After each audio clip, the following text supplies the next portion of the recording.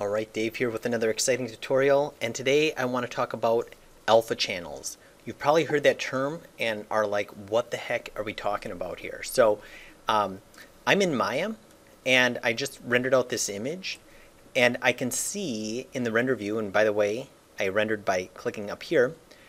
Now if I save this and open Photoshop, I want to alter the background. Okay, let's pretend that's my goal. Now if I go here, I can click on this button, and this is showing me the potential alpha channel. Okay, well, what does that mean? Well, it means that the black is going to be replaceable in Photoshop. Okay, and the white is going to be kind of permanently there. And I can see that I've got kind of this speckle effect. That's because the shadow is just kind of, it's kind of blending into the background. So that's why it's like that. And now I can click back on RGB, and it's showing me kind of how my render is here. So let's see what happens here. Now remember, I said it's showing the potential alpha channel. And why I say potential is because if I save this image, so if I go to File, Save Image, I need to save this in a format that the so I'm going to save it in alpha motorcycle render. If I save this as a JPEG, okay, and I'm just going to name this JPEG. Okay, so if I save it as a JPEG, notice I save it as color managed. I want to make sure that I do that, otherwise it's going to come out really dark. So I'm going to save it as a JPEG. And now if I go File, Save Image, I'm going to try saving this as a PNG. And I'm just going to I'm going to save this one as PNG. Okay, cool. And once again, it's color managed. By the way, if it wasn't color managed, it would come out this dark. Okay, because I saved it as color managed, it's going to come out like this. So now what? Okay, well, let's go ahead and go into Photoshop, and I'm going to go ahead and open these up. So if I go here, I'm just going to go File, Open, and I'm going to go to Alpha Motorcycle Render, and I'm going to open up both of these. Okay, great. And I can see here on the first one, this is the JPEG image. I'm just going to go ahead and kind of bring my tools over here. Okay, I have this one, which is the JPEG image, and then I have the PNG. You'll notice a significant difference right away, that this one has the checker in the background and this one does not. Okay, so the JPEG image, a JPEG is a format that does not allow for transparency. Okay, now another way that I could kind of check this is sometimes if you save an image, it may look like this, and you're saving it in a format that allows transparency, but you're like, wait, what the heck? Why don't I see it?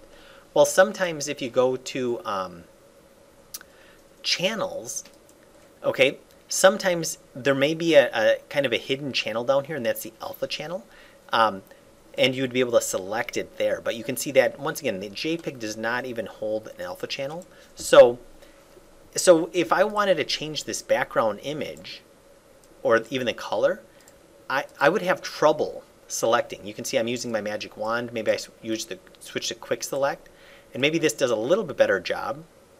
But you can kind of see what a mess it is trying to select things. And maybe I could get it with this one, but I feel like it's just kind of a hassle to select that background if I wanted to change it. But you can see the PNG has this, the checker, which is indicating that it's invisible. So that means that on the layers here, if I create a new layer and put this layer underneath, I can go to my fill bucket and I could fill it with gray. Now it looks basically exactly like this one, but look at how easy I could just make my adjustments. I could even do a hue saturation, and I could change this, and you can see that I'm changing the background to any color that I want. I can see that I still have my soft shadows. I could put an image back there. I could do whatever I want back there, okay?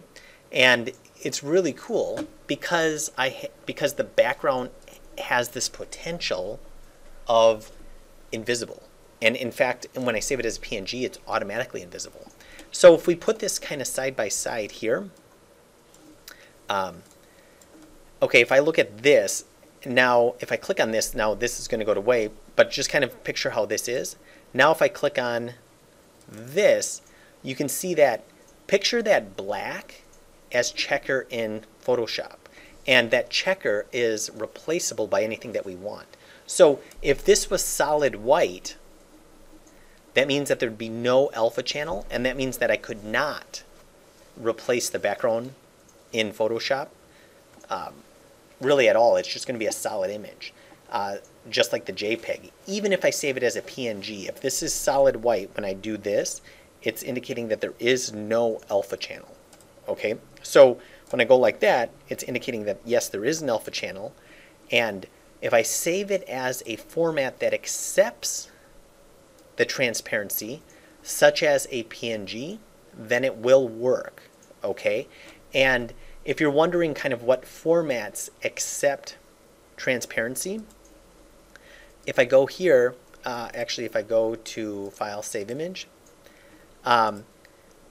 think of it this way. Basically, JPEG does not allow transparency, and most, actually all of these other ones, roughly speaking, accept transparency. And I would think of it as this way. If you don't want transparency, you're going to get, you want to save and have a slightly smaller file, save it as a JPEG. If you want the potential to use the transparency, maybe use a PNG. Okay, so just kind of a way to think about it, and hopefully that helped you out. Now, if you were doing let's say you were doing a turntable in After Effects, well, you could bring this into After Effects, and then it would still have that transparency, and then you could still replace the background once again if you saved it as a format that allowed that.